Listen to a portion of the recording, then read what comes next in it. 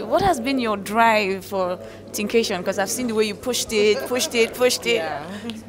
Okay, Thinkation is an event that started with my husband, and it's something that was very dear to his heart, and it's a vision that he outlined to me, and I bought into it. It became our family vision, and I'm really interested, particular.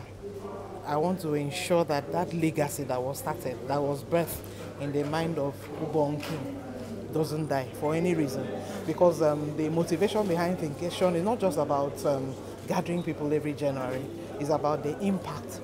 Ubong King and I were passionate about affecting the lives of young people, and that continues. So it's a motivating drive because for everybody that comes into this event and then goes back and implements one or two things in their business and it turns around, that's the joy, that's the fulfillment. What would make you feel like this was a success? Okay, for me, is in the quality of the decisions that people decide to take after now. So when people listen to the speakers, that's not enough for me. When people show up, that's not enough for me. It's when people decide to act on the things that they have heard, and then there's measurable impact in their lives. That's the fulfillment of Thinkation. Even if it's one person, that's the fulfillment.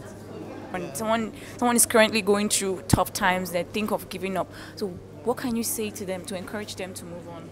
Okay, I think what I want to say is that regardless of what life throws at you, regardless of what happens, life continues. Tough times are not enough for you to want to give up on life. No matter how tough it's been, there's something still on the inside that is yearning for you to give it expression. And if you give in to the despair, you might miss out. So life is in stages and in phases. Things come, troubles and challenges come, and they come to pass. They don't come to stay. So do not dwell on the negatives. Fix your mind on the future. Fix your mind on what is coming ahead, and you definitely get past those challenges to what God has for you. So that's my encouragement. Trials and troubles do not come to destroy us. They come to help us build capacity and strength for the next level of life. So if you miss that, you miss out on what God has for you. So this is my message to everybody. Thank you very much, Ma. This is one person that inspires me because